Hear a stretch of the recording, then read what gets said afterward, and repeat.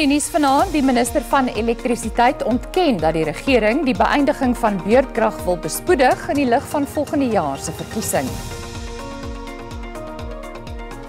'n herrie in KwaZulu-Natal ontketen nadat 2 families glo 60 toilette teen miljoene rand ontvang.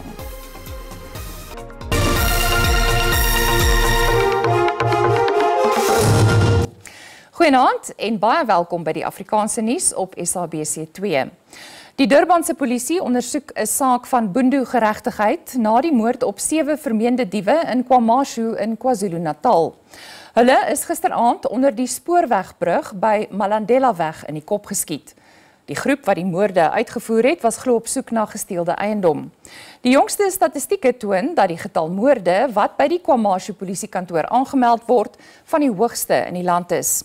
Die plaaslike polisieeringsforum sê hy verstaan inwoners se frustrasie oor misdaadprobleme, maar moedig inwoners aan om nie die reg in eie hande te neem nie.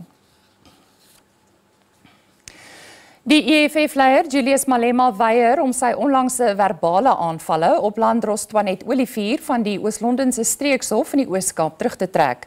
Malema het Olivier verlede week buite die hof, waar hy vir 4 wapenoortredings verskyn het, korrup en onbevoeg genoem. Dit volg nadat die burgerlike organisasie Judges Matter geëis het dat hy sy uitlatings terugtrek en om verskoning vra. We will come back here and to sit and listen to that incompetent magistrate who comes late to court, who can't get the papers in order, who can't read their own judgment. Die gevraagde woorde wat opslag gemaak het, Malema weier om verskoning te vra. There's nothing wrong I said about her. Nothing wrong at all. And I will not apologize. They tried me earlier with some concocted charge there in Parliament that I said things about judges. I will never stop talking about judges because we must never make judges God. They too are individuals. Die ministerie van Justisie het ook Malema se uitlatings veroordeel. Die koalisie wat die regbank monitor, Judges Matter, beoog om onder meer 'n etiese klag in die parlement teen Malema te lê. There's also legal provisions which provide for contempt of court in cases where someone or a litigant scandalizes the court through their conduct, comments or actions. Die Suid-Afrikaanse Vereniging vir Regsbeamptes het hoofregter Raymond Zondo gevra om dringend in te gryp by die ongehoorde openbare aanvalle op die regbank. Die minister van elektrisiteit, Dr. Ramogopa, het aantuigings ontken dat die regering dringend werk maak van beurtkrag as gevolg van volgende jaar se verkiesing. Ramogopa het in die nasionale vergadering gepraat oor die stand van die nasionale energie-aksieplan en beplanning vir die beëindiging van beurtkrag. Opposisiepartye het laer beurtkragfases verwelkom, maar is skepties dat die energiekrisis opgelos is. Ramogopa het dieselfde boodskap aan LPs gehad as wat hy die afgelope maand oordra, naamlik dat die ergste beurtkrag verby is. Hy sê energieopwekking het verbeter weens die aansluiting van 2 eenhede van die Kusile-aanleg by die netwerk. Nog 'n eenheid word ingelyf in Desember en 'n verdere een in Augustus volgende jaar. Die minister van Binnelandse Sake, Dr. Aaron Motsoaledi, het alle munisipaliteite gelas om buitelanders se Spaza-winkels in hulle jurisdiksies te audit. Volgens Motsoaledi is dit uit reaksie op die openbare woede nadat talle leerlinge weens besmette produkte gesterf het. Motsoaledi het tydens 'n gemeenskapsvergadering in Vaalwater buite Modimolle in Limpopo gepraat. Die minister sê die auditbesluit is geneem tydens 'n konferensie in Boksburg, Gauteng, waaraan tradisionele leiers, munisipaliteite, die gesondheidsdepartement en ander regeringsrolspelers deelgeneem het. Volgens Motsoaledi gaan hulle 'n databasis opstel en toesien dat die winkeleienaars belasting betaal. You are aware that if you are from South Africa, you move from one village to the other, you announce yourself to the traditional leader. That's normal. But for people to come elsewhere and just enter there and sit, it's not something that we are going to accept. Motsoaledi het die departement van regeringskoördinering en tradisionele sake versoek om munisipale verordenings op te stel wat die Spaza winkels moet bestuur. When you register, you must show us papers, legal papers why you are here. how did you come to South Africa? Who gave you the permission to be here? If you don't have such papers, you can't run a spaza shop. Gemeenskapslede eis dat die regering alle winkels sluit wat bederfde produkte verkoop. In Limpopo is 13 leerlinge van die primêre skool Toos in die Mopani distrik in die hospitaal opgeneem nadat hulle smouse se produkte geëet het. 'n Nuwe stelsel van loslopende speurhonde werp vrugte af in die stryd teen renosterstropery in die Kruger Wildtuin. 200 inhegtenisnemings is uitgevoer sedert die honde ingespan is. Veldwagters in 'n helikopter is die honde wat met satellietopsporingstoestelle toegerus is, se vennote in die stryd teen stropers. Met sonsopkoms in die Kruger Wildtuin is daar stropers, hier verteenwoordig deur akteurs, doenig in die ruieboskasie. Hulle beplan onwettige jag en die stroop van wild, maar hulle laat tekens van hulle teenwoordigheid. Sodra die stropers se spore bespeur word die honde ontplooi. Hulle is blitsig en gebruik hulle indrukwekkende reuksintuie om die stropers op te spoor. The intervention of dogs, and especially the intervention of free-running hounds, has been a massive success because it's enabled us to move really quickly. If we have a very fresh track and the conditions are ideal, like this morning where it's cool, then you can move at up to 30 kilometers an hour. Now, people cannot move that speed. And even if we have to change dogs because they get tired, we can rotate dogs and put a new pack down. So it enables us to catch up really, really quickly. Daar is 'n hegte band tussen die honde en hulle hanteerders. Die groot ding gaan oor spoed.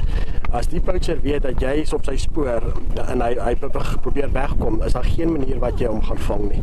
En dit gaan also oor tyd, so om daai tyd op te maak, het ons vrye hardlopende honde en daai honde hardloop gewoonlik tussen 10, 13, 15 km per uur en dan kan tot op 40 km per uur doen. En dis net om die poacher in te haal en tussen pres en te arresteer.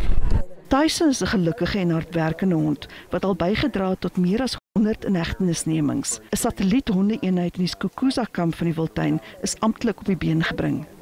The establishment of this unit and the ongoing support for the unit comes from various donors and partners.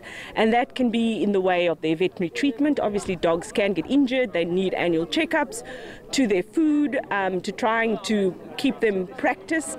En wanneer die stropers aangekeer is, spring die hond terug in die helikopter. Hierdie is inderdaad 'n geval van diere wat mense bystaan om ander diere op te pas. Beurtkrag en grondbesettings is van die kwessies wat ter sprake gekom het tydens 'n vergadering in Mossel Bay tussen die Suid-Afrikaanse Vereniging vir Plaaslike Regering in die Wes-Kaap en munisipaliteite in die Tuinroete en Klein Karoo. SALGA se provinsiale uitvoerende komitee het met munisipaliteite gesels oor uitdagings wat plaaslike regering tans in die gesig staar met die doel om probleme op te los. Elke munisipaliteit het die geleentheid gehad om kwessies binne hulle gebiede te opper. Goed soos jou beurtkrag het 'n effek op jou infrastruktuur van jou munisipaliteit, maar ook op jou inkomstebronne.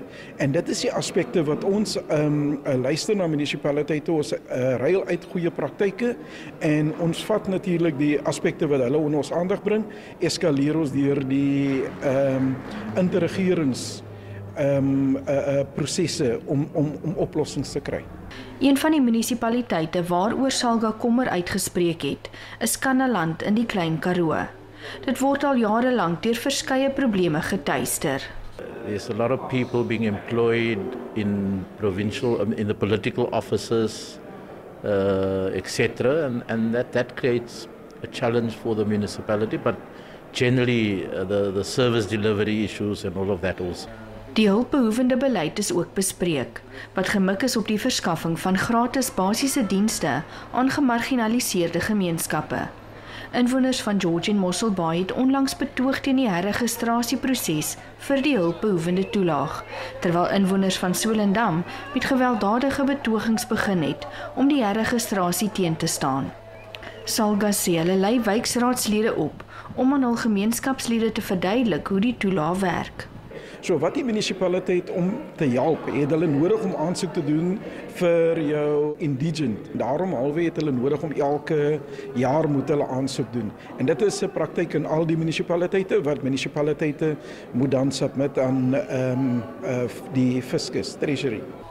Salga sê om doeltreffend aan al hierdie uitdagings aandag te gee, is noodsaaklik vir die bevordering van positiewe verandering en die verbetering van die algehele welstand van gemeenskappe. Tanya Krause, SABC Nuus, Mosselbaai in die Wes-Kaap.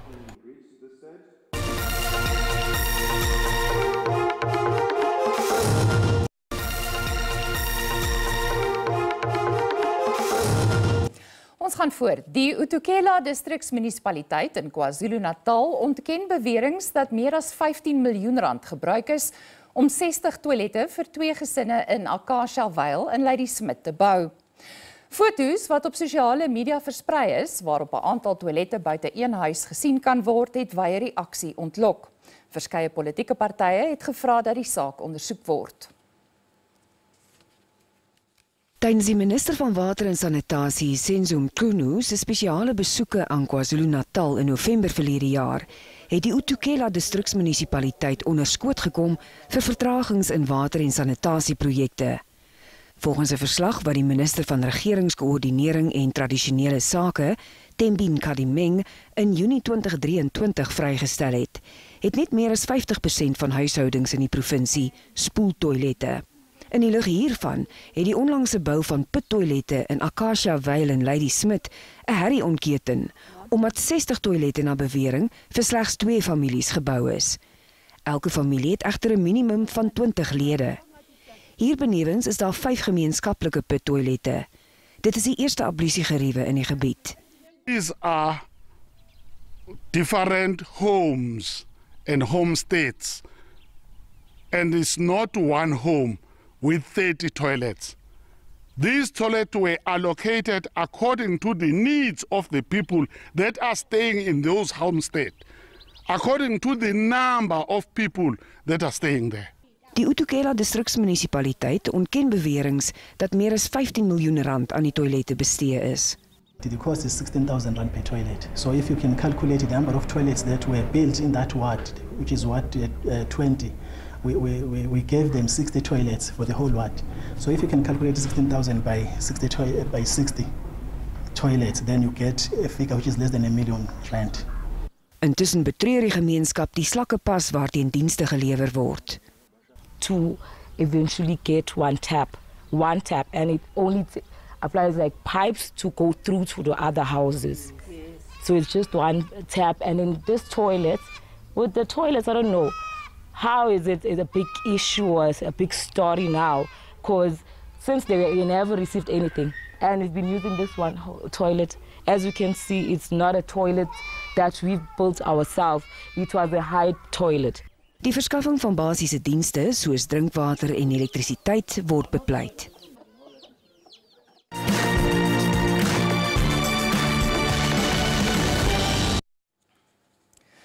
Padblokkades en versperrings is deur Israeliese magte in die Palestynse gebied in die Wes-oewer opgerig. Talle paaie is vir verkeer gesluit wat die beweging van inwoners tussen dorpe, stede en nedersettings bemoeilik. Geweld het sedert Israel se bombardering van die Gaza-strook in die Wes-oewer uitgebreek. Meer as 80 Palestynë is in die gebied dood tydens botsings met Israeliese soldate en meer as 900 is in hegtenis geneem.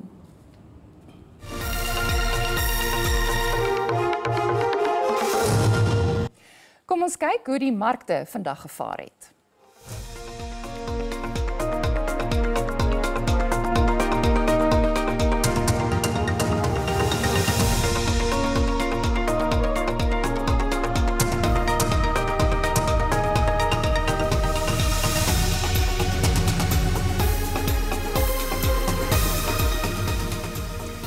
Op die JSE-termynmark het die prys van gewasse vir lewering in Desember hoofsaaklik gedaal. Witmielies is R25 per ton goedkoper en kos nou R4.093 per ton. Koring kos R54 per ton minder teen R6.106. Die prys van sonneblom het gestyg met R153, dit kos nou R8.927 per ton. En soja is R8 per ton goedkoper teen R9.320 per ton.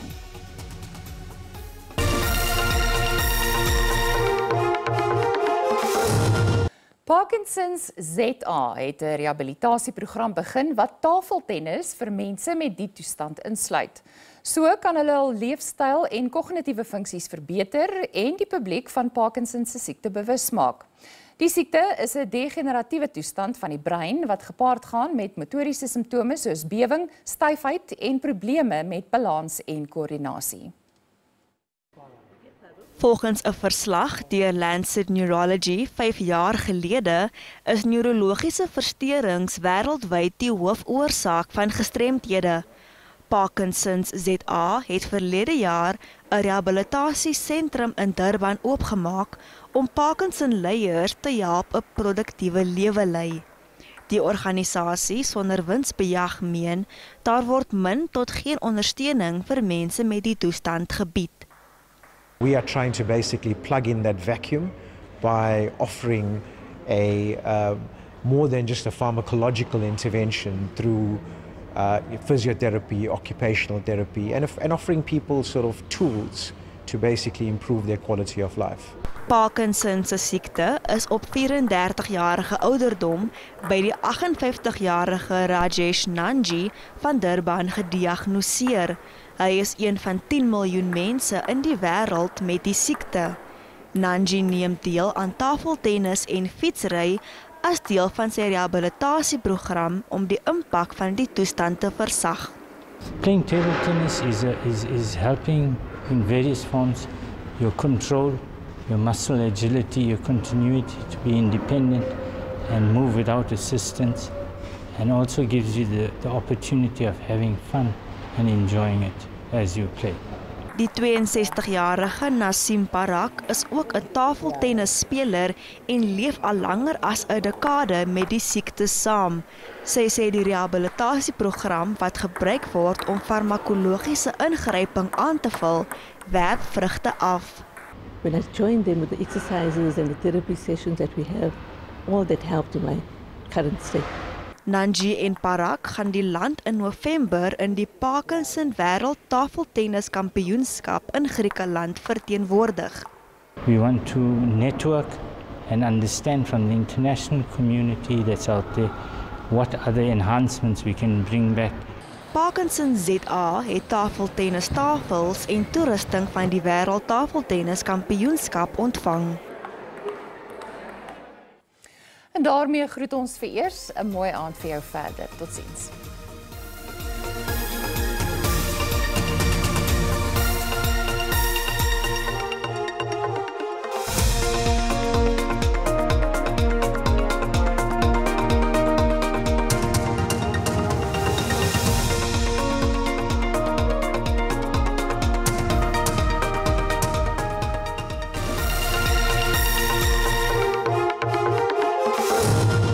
Goeienaand en welkom by die weer.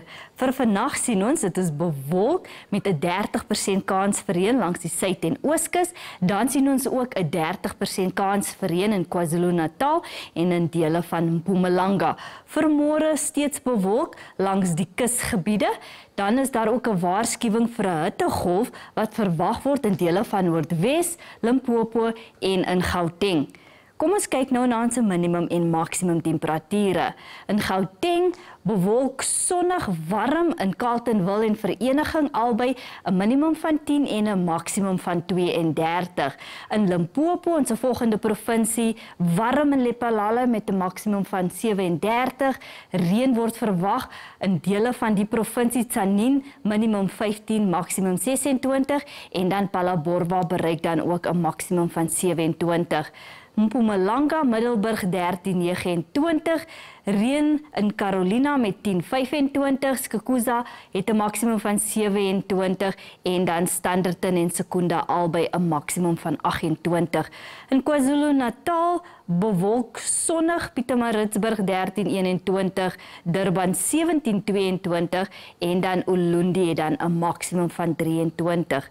In die Oos-Kaap bewolk, Mtata 9.24, Tribega 11.24 en dan sien ons Cradock het dan 'n minimum van 8 en 'n maksimum van 27. Bewolk en sonnig in die Wes-Kaap, Woester 11.30, Oudtshoorn 12.30 en dan sien ons Mosselbaai het dan 'n maksimum van 21. In die Noord-Kaap, Appington 'n maksimum van 36, Kanaaffontein 32 en dan Springbok het dan 'n minimum van 15. In die Vrystaat, Sasolburg 10.31, Bloemfontein 9.30 en dan Bethlehem het dan 'n minimum van 7, maksimum 27.